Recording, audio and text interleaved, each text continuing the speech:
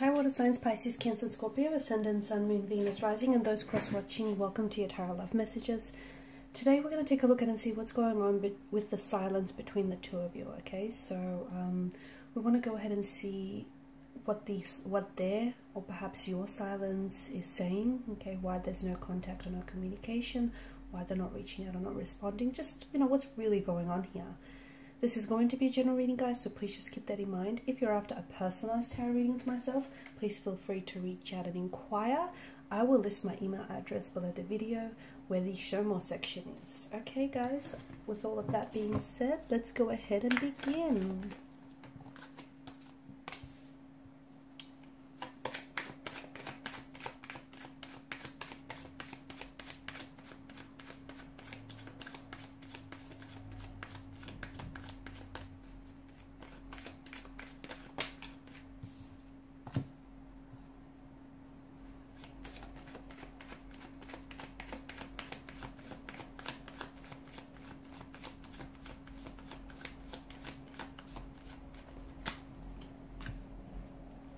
Some interesting energies already.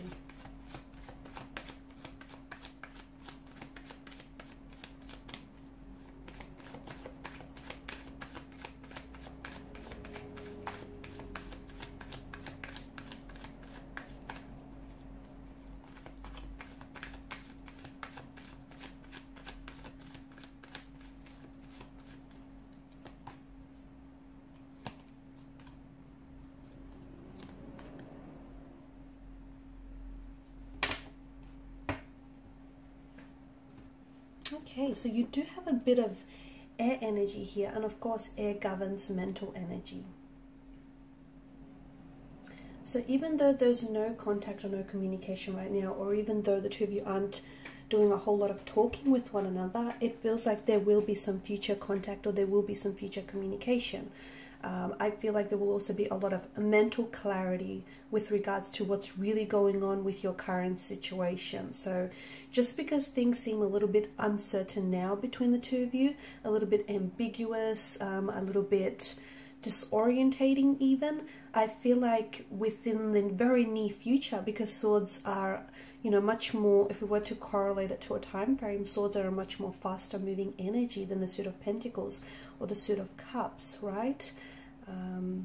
Swords governs air energy. You know, think when the wind blows, it happens very quickly. So it may just be a matter of days or perhaps weeks before I feel like you're going to either hear from this person or before you might receive some information, whether directly from your person or from connecting energies concerning their feelings for you. Perhaps even a little bit of insight. There could also be communication from the universe here about this specific person that's coming in for you, or you might be already, these synchronicities might already be around you, but perhaps some of you are not receptive, okay? Because the universe is constantly talking and communicating with us, but sometimes when we get in our own head too much, we don't necessarily, you know, respond to the communication. We're not receptive here. We're not in receptive mode, and therefore we're not seeing all the signs and synchronicities that are coming in, especially concerning this person or concerning your situation with them. I do feel like this, I'm seeing that this is an energy here with the Four of Wands. This is an energy who does want to, it feels like they want to come home to you. So if the two of you are romantically involved with each other and you've had a bit of a discord or a disconnection with one another here, there's been something a little bit uncomfortable, something that's obviously wedged a bit of space and distance between the two of you. It feels like this person wants to make, you know, their way back to you, wants to make a return to you. It's also an energy of joy. It's an energy of harmony here.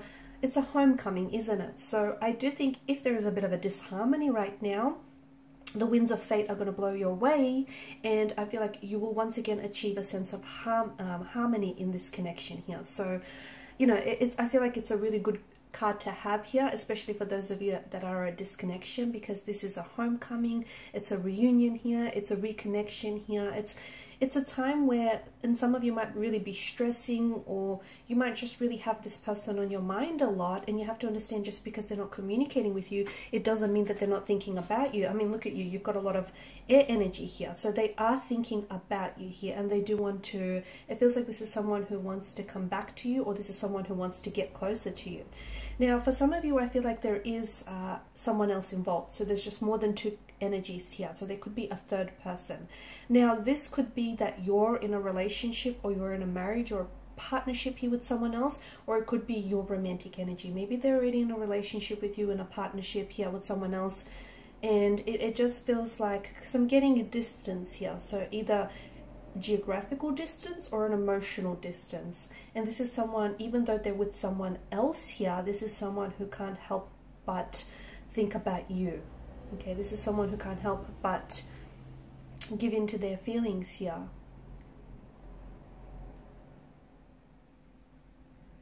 And it just feels like, and this is why I'm getting harmony, that I'm getting the notion of harmony, right? Or balance, rather.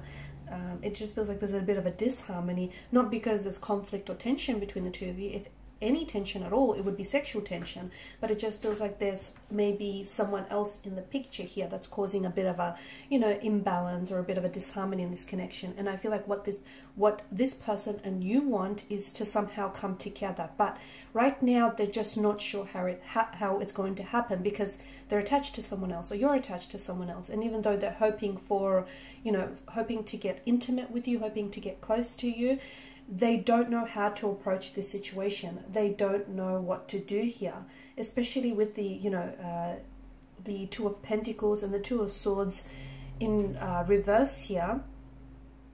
They're a little bit confused, okay? They could be confused about their emotions towards you. They could be confused as to, if this person hasn't reached out and hasn't come forward with their feelings here, they may be questioning just how strong their feelings are for you, or whether or not you reciprocate in return. It just feels like they're not seeing things very clearly. Neither are you. And the fact that you haven't necessarily reached out and they haven't necessarily reached out, I think this is what's really fueling and adding to this confusion here.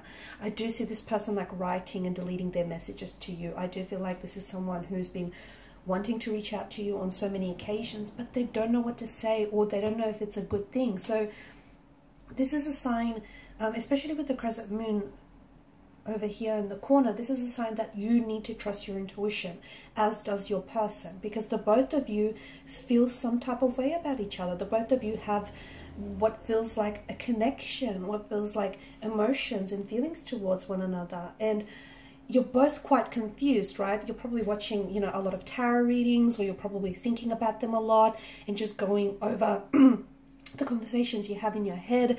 But what's really going to help you and this person, you know, gain some clarity, or at least gain some insight into how the two of you feel, is trusting your intuition on this, okay? So trust me when I say trust your intuition. I feel like you'll come out on, you know, the right side of this. Yeah, it just feels like there's someone else here. To me, it feels like there's someone else. And do you know what? It's driving them crazy. It's driving them crazy that they didn't meet you earlier in life. It's driving them crazy that, you know, you're not saying anything, and that you're hard to read. That's the other thing. You're coming up as, even though they feel like you have a very warm nature, when it comes to your emotions, you're coming up as a King of Swords, someone who's very cool, calm, collected. And not that you display an icy demeanor, but you're very hard to read, and they don't know whether or not you're crushing on them, or whether or not, if they do make a move, it would be the right thing to do. So you're a little bit like of a hard shell. You're hard to read, and that's the other thing that's driving them nuts. It's like, if only they had some, you know, a green light from you, if only they had something to go by, I feel like your person would then make a move. I feel like I'm seeing you're communicating. I'm seeing you're seeing this person very soon. So you're going to be seeing them. It could be because you guys work together. It could be because you have an appointment with this person. Or it could be because you've got some sort of social invitation coming up where they're going to be in attendance. You're going to see this person very soon here. I'm also seeing that this is going to be a very, and maybe it's because this homecoming that's coming up in your reading here, maybe it's because you haven't seen this person for a while, and suddenly you guys are going to get reconnected together. They're going to feel really good about seeing you. In fact, they're really excited about seeing you, and I get that you're really excited about seeing them next. Again, the feeling is mutual here. They feel great. You make them feel really good about themselves. They feel great when they're with you. They love your energy. They're very attracted to your energy. But this silence between the two of you is, I think, and I don't think it's so much that you're ignoring each other. I don't think it's that, and I don't think it's like a silent treatment. That's not what I get. I just think this is an energy where this person wants, look at all this, you know, air energy, mental energy. This person has you on their mind a lot, and they have so much to communicate with you. They have so much to say, but they don't know. They're so confused, and they don't know how to go about that. So I think it's, you know, it's not like a strategic type of silence, you know. They want to crawl under your skin. It's just that you're not saying nothing, they're not saying nothing, and you're both kind of holding back because it's this indecisive and this rather confused type of energy here. They could be trying to hide their feelings from you. They could feel like they're unable to move forward in this situation, and they feel a little bit stuck here. They feel like they may need additional information. Yes, that's exactly what they feel like. They need some sort of additional information, which I think additional information means, for instance, they want to know that, you know, you feel this way about them, or they want to know that you'd happily accept and not reject their advances, and that you're into them, and that, you know, them making a move would be the right thing. So it just feels like they're a little bit overwhelmed by their emotions for you. They're really crushing on you, but it just feels like they don't know what to trust and what's right for you and what's right for them in this situation. I do see them, it feels like they have a really close connecting energy, like a friend or a loved one, or even like a colleague, who I feel like they're sharing a lot of their feelings with regarding the situation, and, you know, they're trying to see things from your perspective as well. But I think what needs to, like, something needs to happen in order for the situation to move forward, in order for the silence to come to an end, or in order for them to reach out and communicate. So I don't know whether it means you have to be the first one to do it. You have to make some sort of move to kind of, it doesn't have to be a big, bold, drastic move, but at least something little to just, you know, give them a bit of a poke, give them a little bit of a nudge along, tell them that you're interested, tell them that, you know, you're keen to maybe set up a date with them, or, you know, go grab coffee or lunch. Just keep it casual, keep it very light, because I think that's where this is, you know, that's a good way to start, so you guys don't feel so much pressure. Don't put pressure in yourselves, okay? Just, and again, if they are in a relationship, they're not encouraging you to do the wrong thing. I think at the end of the day, you know, you just need to trust your intuition, whatever it's telling you. So even if your intuition, you know, if the cards here don't necessarily line up with your intuition, I'd rather that you supplement the tarot guide messages, you know, with your intuition instead, because that is never going to steer you wrong. I'm such a big believer in intuition, and that will never do wrong by you. Okay guys, and these are your messages. Thanks so much for watching and listening. Please share your support by liking, sharing, subscribing to the channel. For those of you interested in a reading, feel free to inquire. Good luck guys. Bye for now.